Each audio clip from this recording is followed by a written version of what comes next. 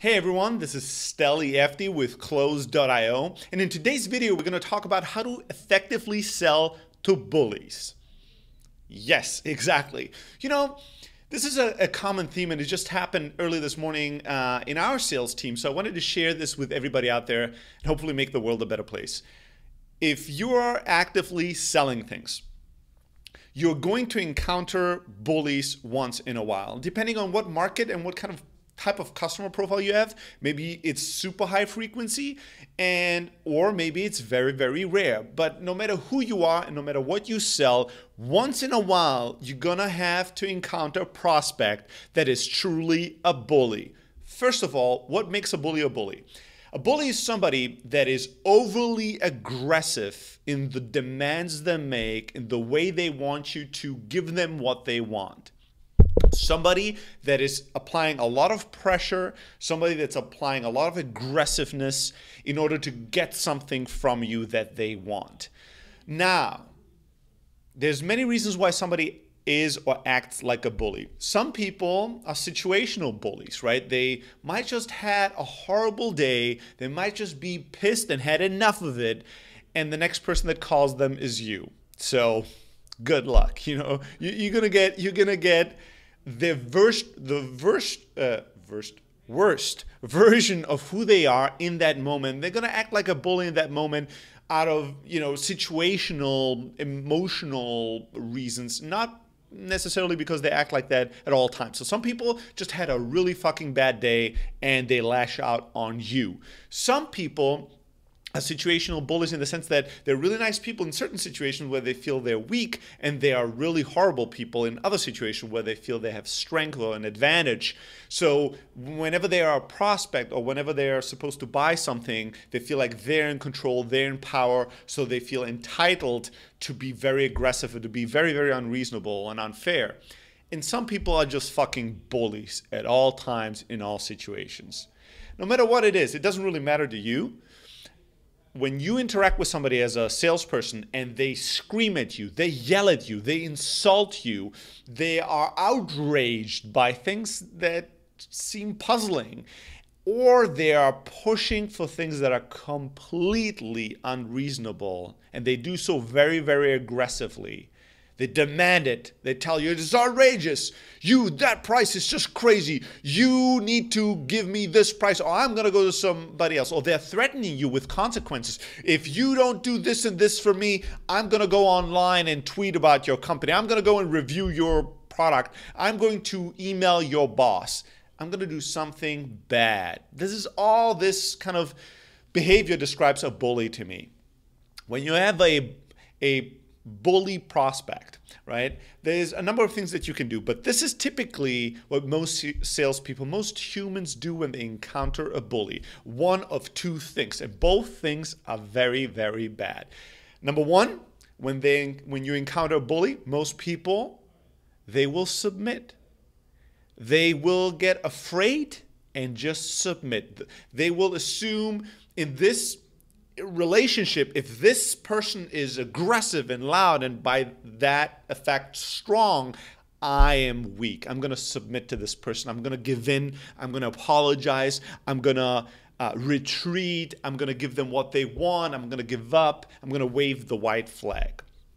That's one type of behavior. If you do that, you're basically fucked, right? What that will do, it's going to fuel the fire of the bully, if they want it or not, if they're situational bullies or not. It's going to give them positive reinforcement. It's going to tell them what you're doing with me is working, so keep on doing it or keep on doing it even more. So if you give in to a bully and if you go, well, I'm sorry, yeah, you're right. I mean, I really want to give you this thing that you asked for. Please don't tell my boss. Please don't give us a bad review. We'll find a way to do what you want. If you act like that, they're not going to fucking appreciate that. They're not going to go, all right, let me calm down. You're a nice guy. Maybe I was a little unreasonable. No, they're going to bully you even more. They're just going to punch you in the face and kick you while you're down because your behavior is encouraging them and giving them the feedback that what they're doing is working. So you don't want to give in. The second response that salespeople have to a bully is they become a bully themselves. Somebody's hyper aggressive at you, so you get aggressive back. They scream at you, so you scream back. They insult you, so you insult them back. They're unreasonable and aggressive to you, so you're going to be more aggressive and more unreasonable to them. It's also not going to work. Right? That's also a pretty bad idea. A lot of salespeople, alpha male, alpha female type of personalities, they get punched. Their reaction is to just punch back. Now, the problem with that reaction is that what you're doing is you're just elevating the conflict level of the situation. If somebody's, verbally punching you, you punch them back. What are they going to do? Most likely they're going to punch again. And then it just becomes conflict and it just gets out of control. And in those situations, there's two things that are going to happen. Number one, they're not going to buy, right? Because if you knock out your prospect, you might have won the fight, but you ultimately lost the battle. And the battle is, I don't like using these metaphors, but it's fitting in this situation. The larger battle here is really, the larger war here is really winning the business. Building a great brand, getting great relationships. It's not out shouting a prospect on the phone, right? So you fight with them and you become the winner, aggressor. What do? They'll retreat and they'll be really pissed. So they will try to hurt you in other ways. They will tell customers, they will tweet, they will become a distraction. They will start calling everybody in the company, right? They will start calling other people, sending emails to people. They're going to find another way, another outlet for their aggression. It's going to be a massive distraction. It's not going to be good for you. If you lose, we're back to step one and square one, which is then you submit. It's a lose-lose proposition. So when you encounter a bully, you cannot give in to them, but you can't also fight them. Well, what the fuck are you supposed to do then? Well, before I tell you the secret of dealing with bullies, there's another thing that's really, really, really toxic about them. Number one is if you can't afford it, we are the type of business, thank God, Close.io is the type of business that can afford to say fuck off to bullies in a really nice way. I'll tell you how we would say it, but we want great customers, and we have so many great customers that we can afford to say no to a bad customer. If somebody disrespects somebody on the team here, we're not allowing them to buy our product. We've built a business and we have a business model that supports that philosophy. There's many companies, many markets where if you didn't sell to assholes and bullies, you don't have a business, right? Because there's pretty much everybody in your market. So it depends on your situation. I don't think that you can always say no to bullies, but independently if you allow them to buy or not, you need to treat them in a specific way. You need to react to them in a specific way, because bullies, independently from if you sell to them or not, become huge distractions to your business. I've seen this this morning where a bully was talking to one of our sales guys, and after that, it emotionally impacted the salesperson so much that they needed an outlet to talk about it. First of all, they were like having such a heated discussion on the phone that everybody in the room started picking up on it and looking over and going, what is going on there? So it distracts the entire team. It emotionally charges up the salesperson in a really negative way. It's really distracting because that person then sends other people in the team an email and then tweets about it. It becomes a massive, massive distraction. It can be a distraction for the whole team. It can be a distraction for that salesperson, not just for the day, maybe for the week or the month. It is a tiny little thing that can kind of spiral out of control if you allow it, because it's a situation that most people are not used to dealing with. So, how do you deal with a bully prospect as a salesperson? Very, very simple. What you need to do is you need to examine what I call friendly strength. I've talked about this before. There's a video. We're going to link up to this in this video so you learn the entire concept of friendly strength and how to apply it and how to use it and why it's important and why it's the right model in startup sales in specific. But the model here introduced for the first time, if you haven't heard about it from me before, is that you need to be strong but coming from a friendly place. And the best model to display this is think of a good parent or think of a doctor. Those are both authority figures, a parent talking to their child, a doctor talking to a patient. Well, both authority figures with a lot of power, situational power, over the person they're interacting with, but they ultimately come from a friendly place. They ultimately come from a loving place. They ultimately come from a place of wanting to help that person or that other individual human being versus harm them and crush them and take everything away from them, which is what the bully does, which is the model of unfriendly strength, right? They're also strong, but they're not friendly. They want to take things from you.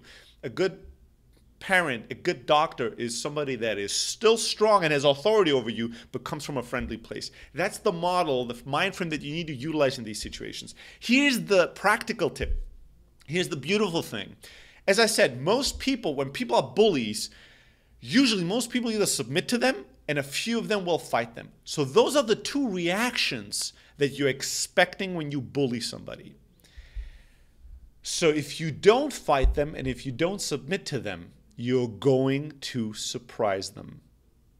And that surprise is immediately going to suggest to them that you have authority over them, that you are special, that you are in some way much stronger than them.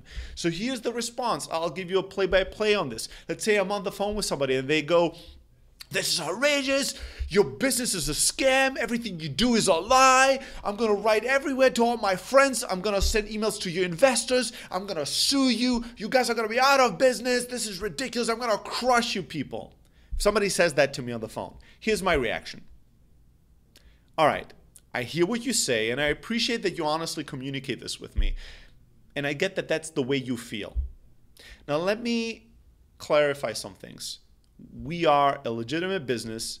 We have thousands of customers, and we're doing really well. I don't know exactly what went wrong in the communication. Let's figure it out. But even more importantly, instead of looking to the past and figuring it out, let's look to the future. Listen, there's two chances. If you don't want to be our customer and you need recommendations for other alternatives, I give them to you. If you want to purchase this product, you'll need to treat us with respect, and we will treat you with respect. And we need to clearly find a better way to communicate with each other, or this is just not going to be a good fit. What is it going to be? Do you want me to point you in a better direction to buy other people's products, or do you want to give this another chance and find another way of building a relationship with us? It's up to you. You are in control here. Now, it doesn't matter what I said. The words are not that important. It's how I said them that's important. I stay cool, calm, and collected. Do I sound intimidated? Do I sound like I'm overly emotional? Do I sound like I'm afraid? No. I sound like I'm in control, and I sound like an authority. But at the flip side, do I seem angry, pissed, emotionally charged in any way? No. I sound like somebody that is an authority figure and that's not sucked into the emotional vortex of what that other person was just doing. That alone, being able to stay cool, calm, and collected with stern authority, but still friendliness. Hey, you're in power. I don't know what happened in the past. I hear you. I appreciate the honesty, but here's the options. We can either move forward in a better way or we part ways right now. It's up to you. You're in control. Right? I even say you're in control. But clearly, I'm in control because I'm giving you the options. If you do that, that alone, being able to stay calm and collected with still some level of authority, that alone will make them psychologically, emotionally submit to you. I've done this many, many times in the past, and I know it works. And the reason why they submit to you psychologically is because what you're doing is suggesting, is so strongly suggesting that you're above their emotional outburst and that you're not intimidated, that you seem to know something they don't know, and that you seem to be on a level that they haven't reached yet.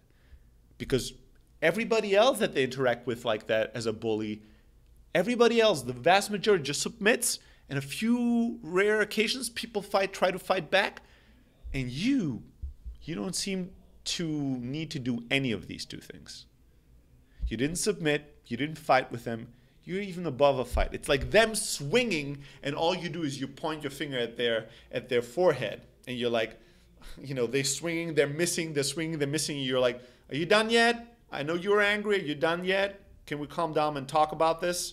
I'm not going to do this for much longer. I'm going to throw you out this room. And after a while of them swinging, they go, okay, I guess this person is a lot stronger than me. So strong that they don't feel the need to fight with me.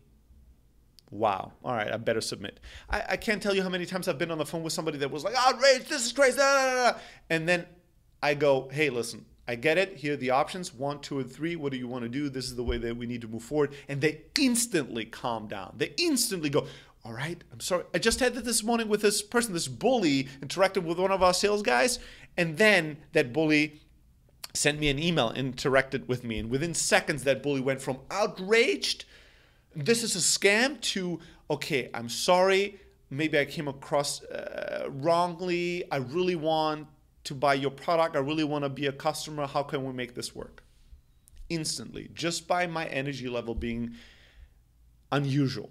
So here's how you deal with bullies. You don't submit to them, and you don't fight them. You encounter them with friendly strength.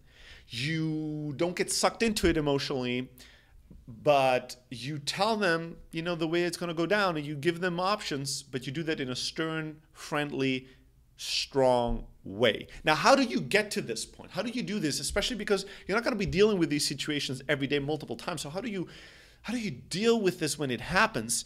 Well, there's two things. Number one is you need to be aware and educated that this is what really happens. A lot of times when people are bullies or overly aggressive, they're really just afraid. It's just a sign of fear. Why are they screaming? Why in the world are they screaming and animated? If they're really strong, if they know you can't do anything to them, there's no need to scream. There's no need to fight. They're fighting because they're afraid. A lot of times people, when they're prospects, they become bullies because they're afraid of being manipulated by you. They're afraid of being influenced by you. They're so terrified that you're going to sell them something that they start swinging. It's fear. It's really weakness. It's not strength. It's strength. It's weakness masked as strength. That's what bullying really is. So how do you deal with that? Well, first of all, you need to know about it. You need to be educated. You need to teach your sales team and educate your sales team that that's really what's going on. Show them this video. Show your team this video. Every time a salesperson on your team interacts with a bully and they're really emotionally charged, don't know how to deal with this, show them this video and share the news, educate and train, educate your people and make them aware of it. So awareness and education is a big part of this. And then the second part of it is you can just simply train it. Maybe once a day, maybe once a week, you do a team training where you deal how to do conflict resolution 101 for salespeople. How do you deal with bullies? How do you deal with conflict with prospects? How do you deal with that? And you train situations where one person is pretending to be a bully, pretending to be outraged, pretending to be angry, and the other salesperson gets the coaching to stay calm, collected, but still strong. And you go back and forth and give feedback, and you might record these sessions, and you just train people to deal with these situations. And that's going to give your sales team and yourself just an incredible level of confidence. Whenever you encounter with somebody that's so angry, so outraged, such a bully, and you're able to kind of calmly influence them, bring them down, and push them in a specific direction with no force, it's going to raise your confidence level. How well are you going to work and influence people that are not bullies? Right? So if you want an easy fight, you do really hard training. This is one of the keys to success. You train your sales teams, you train yourself to deal with the most difficult situations, so the average situation that happens day by day, it's just easy for you. All right, I'd love to hear your thoughts on selling to bullies, so leave a comment below this video. We have lots and lots of amazing videos just like this one about tactical and practical tips for sales teams and startups and entrepreneurship. So just subscribe to our YouTube channel and make sure to go to blog.close.io and subscribe to our blog. I'd love to hear from you if you had an encounter that is challenging you, a prospect that's been a bully of a different kind. Send me an email, Steli, S-T-E-L-I, @close.io, and let's talk about it. Let's all get our games to the next level, and let's go out there and crush it.